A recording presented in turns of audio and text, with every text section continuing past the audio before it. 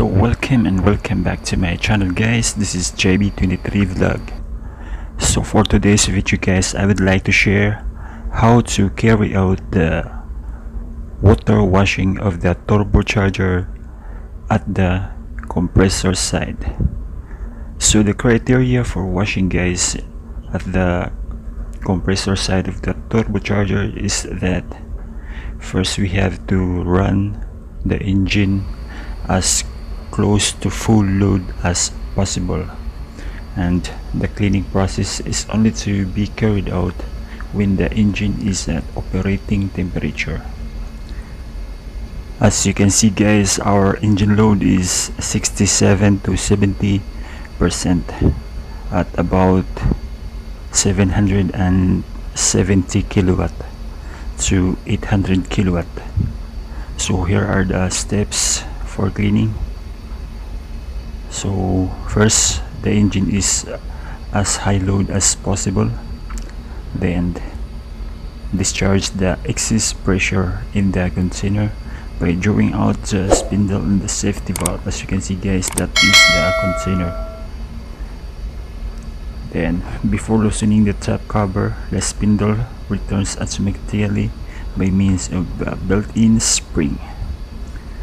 So this is the container, guys. We have to fill up 2 liters of water. Then we have to pressurize by pumping. As you can see, that handle from the top is for pumping to create pressure. Then we have to mount the top cover on the container, then pump air into the container with the handle on the top cover. The safety valve of this container, guys, will open at a pressure of 4 bar. The excess pressure will discharge through the safety valve. So as soon as the excess pressure will come out from that safety valve, then we have to connect the plug-in coupling to the lance to the snap coupling on the pipe that is from the turbocharger compressor side. Then depress the handle on the hand valve until the water is completely injected into the compressor. Approximately 30 seconds, the water will enter the compressor in the atomized condition, impinge the vanes of the compressor wheel with the high velocity, and thus wash off the dirt deposits. Then release the plug-in coupling and vent the container by drawing the spindle out of the safety valve. As you can see, guys, I am connecting now the plug into the coupling of the lance of the snap coupling and the pipe. Then I am releasing now the pressure, so the water will be completely injected to the compressor side.